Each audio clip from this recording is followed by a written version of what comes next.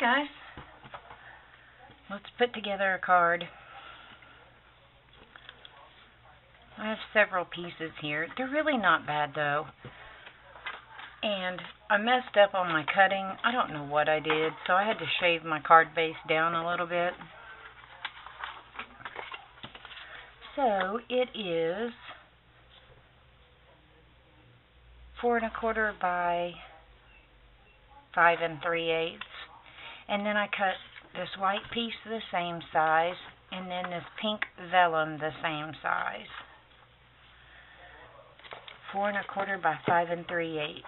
This white piece I'm going to put on the back because I want this vellum to be on the front, but I don't want that to be seen on the back. So I'm going to put a white piece over it. I just kind of mitered that edge a little bit so it wouldn't be so bulky down at the corners. So let me get some strong two-sided tape to put on there. And by doing it this way and putting that on the back, you won't see the adhesive. Because you know, sometimes you buy cards at the store that have either vellum or acetate over them, and they're just really pretty and soft. That's kind of what I had in mind.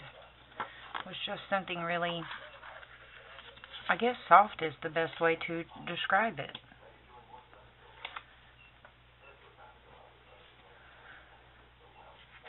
Let's see.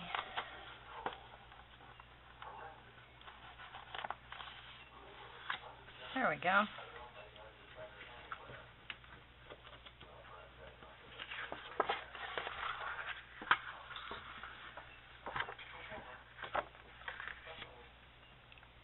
I got something on my white panel here, and oh, it's pencil shavings. Guess I didn't get it all the way wiped off my desk. I bought the cutest stamp set the other day. You know, a while back I did a card with the Disney theme up, and I said I couldn't remember where I got it from. It's from Kindred Stamps. Because, see, I have this bad habit of taking most of my stamp sets out of their original packaging and storing them in sleeves in a regular binder. The only ones I leave in their original packaging are the May May Made It stamps, because I use them the most and I keep them hanging on my pegboard. And now the Mindless Crafting stamp sets, I'll be using those more, and they'll be hanging on my pegboard as well. And those are the only ones I really keep in their original packaging. Anyway, I said all of that to say this.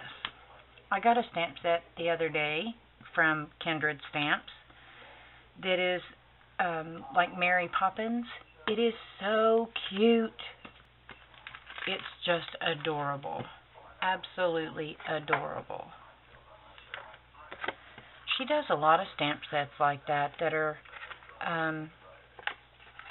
she does like a lot of pop culture type stamp sets, and she does a lot of Disney type stamp sets.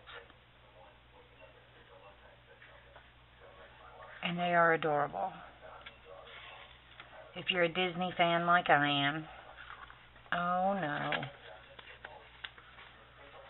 Dadgummit.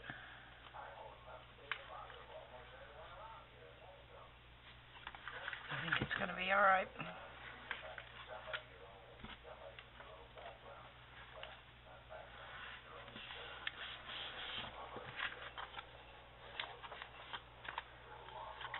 Cute. And then I have a doily that I'm going to put down. And then I have 2 ovals that I cut out. One is just a polka dotted pattern paper that I had that has multicolors on it. And then I have that shimmery Nina cardstock. This is the pink one. And I heat embossed Hello in copper because I thought it'd be cute. And then I have some of these little gem looking flowers that I got from Dollar Tree a long time ago. Let's see.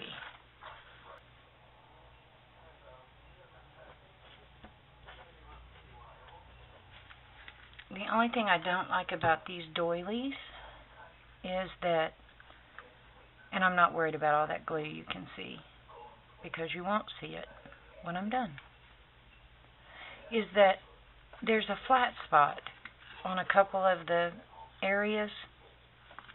I don't know, it ends up working out, but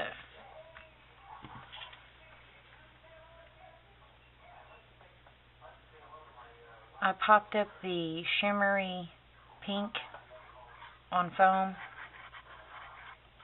the sentiment.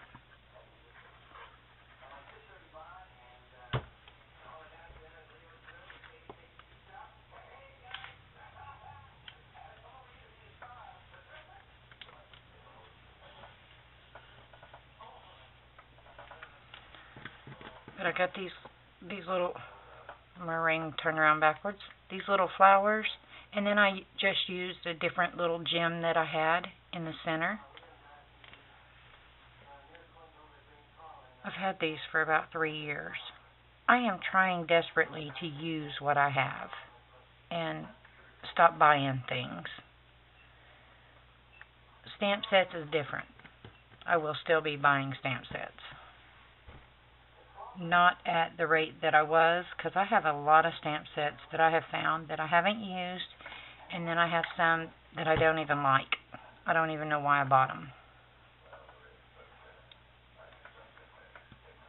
So now I have to figure out if I'm going to destash them or what I'm going to do, and if so, where am I going to destash them?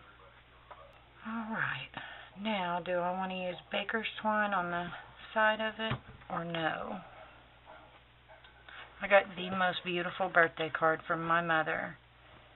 I cried, and my husband always gets me the sweetest, and so does my son. Sometimes my son gets a sweet one, and then other times he gets a funny one. And so every year it's, okay, what's Josh going to get this year? You know what I mean? And I love that about it. I love that he doesn't do the same thing every year, and that he always, it's always appropriate. You know, if I need a good laugh, it just happens to be the right time for that, or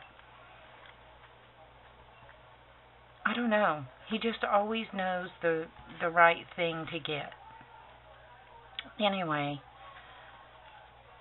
they both got me super sweet cards, and just other things. We're not going to get into all that. But my mom sent me probably one of the sweetest cards I've ever received from her. She always sends a sweet one, but this one, just, oh my goodness. I cried like a baby for about an hour. I'm a real sentimental person anyway. I don't know. I'm real sentimental. That's just the only way I know to describe me. I'm the one that hangs on to cards. I have cards from years ago, and I don't think that's a bad thing, because the people that purchased those cards cared enough to pick out one that they believed said the best thing at the time from them for me. You know what I mean?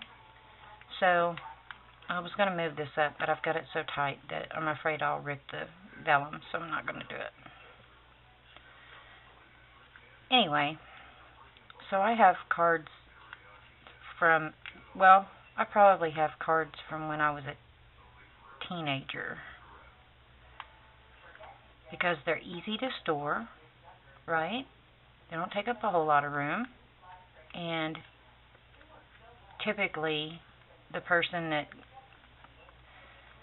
well, with my family for sure, they always write something from the heart in it. Let me get a glue dot. I need a little one. these my little ones? Nope, those are my big ones. So yeah, it took me a while to quit bawling over that card. And, you know, I get asked by my husband and by my son both, what do you want for your birthday? What do you want for Christmas? And the only thing I ever want from them is a card. That's it. I have everything I need. God has blessed me. You know what I mean? I want a card. That's it. And that's never good enough for them, that answer. They don't seem to like that answer. My son really doesn't like that answer. But, you know, I tried to explain to him that a card I will have decades from now. And items come and go. You know? We change, we grow, and you don't hang on to those items for years and years and years. Now I have an angel he got me when he was a little boy. He bought it at a garage sale that's at the church next to us. And I still have that angel because he was a little boy. He was like 7 years old. And he spent some of his allowance to buy that angel. Because I love angels. I have one in every room. Even the bathrooms. And I was always told that you should keep an angel in every room. It helps, you know, look over you. I know it's a silly saying, but I believe there are angels, you know. Anyway, I still have that angel. But I told him, I said, you know, years from now, I won't still have whatever that item is that you're thinking about buying. But if you go buy me a card, years from now, probably after I pass, one day, you will be looking through things and find all of those cards. Why? Because years from now, I can look back on them. They're all dated, and they mean the world to me. He got a little bit teary-eyed. And he said, I understand now, Mom. You know, thanks for letting me know that. So he said, but I still think you deserve more. And I said, it's not about what's deserved or what's not. It's about items, things are just not that important to me. I think I want to use that third one up there. So, anyway, it was super duper sweet. And I got very beautiful cards from all of them. I got other things, but the cards mean the most to me. And I think that's one of the reasons why I put so much love and care into every card I make. Is because I know people who hang on to those cards. My son is guilty of that. I guess he got it from me. I don't know. I need a little heart. Anyway, so I put love and care into each one I make. Let's see. Let's pop him down here.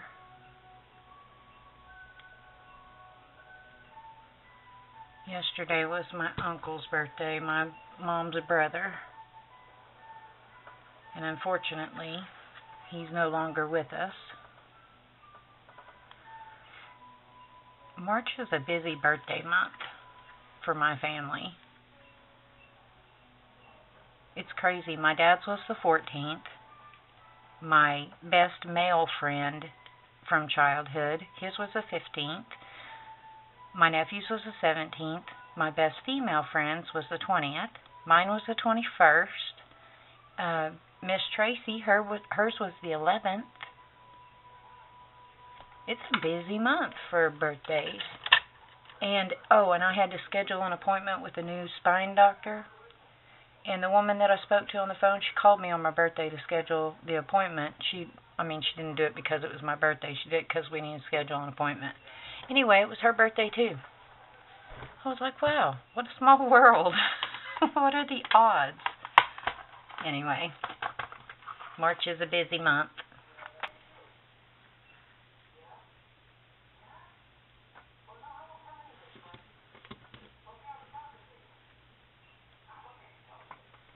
So there we go. You guys let me know what you think.